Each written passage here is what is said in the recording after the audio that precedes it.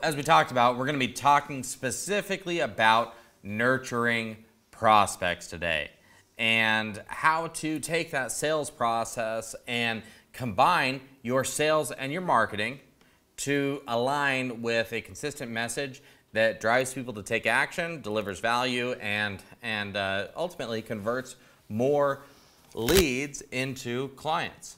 So when we're talking about connecting with people, we're talking about connecting with them with different meaningful interactions. So Mario, in your experience as a business owner, how many meaningful interactions does it typically take you to convert people from a lead to a client? Well, I'm pretty solid, so it usually takes me one or two. Okay, maybe that's not exaggeration. I've seen this guy sell. That's definitely not true. In all reality, between me and my team, it's taken, at least 8, 10, on average, I'd say, before the actual purchase is handled, and sometimes even more.